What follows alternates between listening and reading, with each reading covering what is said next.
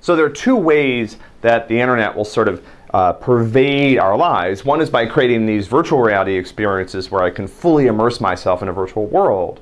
But I like the real world. I'm not a gamer, you know, I'm not interested in, I guess, in these sort of fully virtual worlds. To me, what's more exciting is this idea of what's so-called augmented reality. So the idea that I can take information from the internet or various types of concepts or whatever and some of the data that's out there and use it to overlay things on the actual real world around me. So I'm having an experience in the real world, but that experience is somehow overlaid by all sorts of information or different data that I might find online and different depending on what I'm trying to do. So there's there's also tools out there people are using to enable this sort of thing.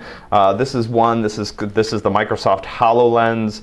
I don't know why it keeps making the picture smaller, but this is now, unlike a virtual reality headset, which is designed to sort of erase the actual reality around me so that it can replace it with a virtual one. Augmented reality headsets are trying to sort of overlay these two worlds. So I want to be able to see through these glasses so I can see the actual world, but the glasses are also going to be able to project things on top of the world around me, and that could enable sort of, so here's an example. I don't know why this is interesting, but this person is sort of like manipulating their screen sort of in physical space. So I can see the apartment around me, and so I'm not cut off from the physical reality of the world, but I can still have these experiences with technology that are either virtual or in certain cases that are mediated by the physical world. So let me give you an example. Let's say you want to repair something in your house. What we do today? Well, you go up on YouTube, you find a video about how to do the repair, you watch the video, you kind of try to map it onto your own situation, right? You're kind of like looking, okay, here's how I do this. Even if I can find somebody repairing the exactly same thing that I'm trying to fix and doing the exactly same thing, I still have to perform this sort of mental mapping from the world of the video to the actual real world where I'm trying to manipulate this physical object.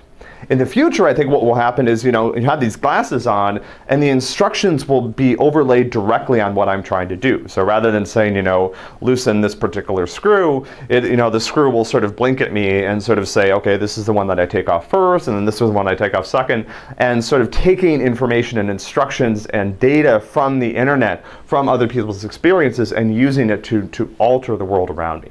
Imagine being able to find your way to people's offices by sort of following lines on the floor. Imagine being able to do construction or repairs using data that's overlaid on top of things. So I think this opens up a lot of interesting experiences. Imagine being able to have a conversation with a couple of people at your table that aren't actually physically there. So I'm having a meeting at my house, at my own kitchen table, in a place that I feel comfortable, that I like.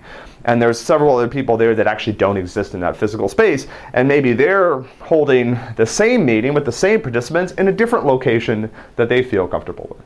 And so this idea that I can blend the real world, which is exciting and interesting and fun and has real human beings in it and stuff and beauty and interest and sort of variation and unexpected properties, with information from the internet, I think will enable a lot of really interesting sort of very rich experiences of the world and a lot of new things that we can do.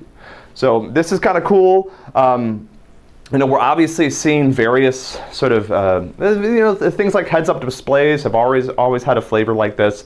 But, just a heads-up display that you're wearing all the time, maybe even contact lenses that have this type of stuff just overlaid directly on them. I think, that is something that we will definitely see in the future, where, rather than being this separate place that I go using a particular piece of technology, the internet and computation and this ability to sort of manipulate things and access data will be something that will be mediated by and very immersed in the physical environment that surrounds us.